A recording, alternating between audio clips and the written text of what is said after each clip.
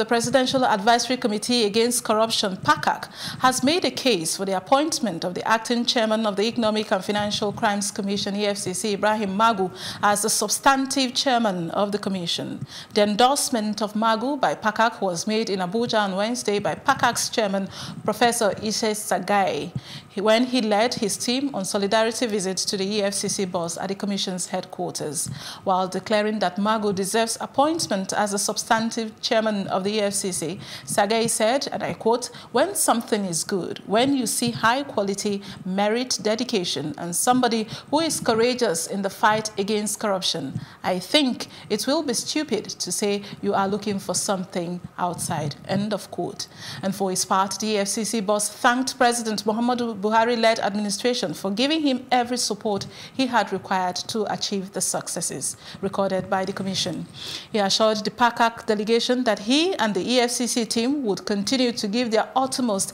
in the fight against corruption.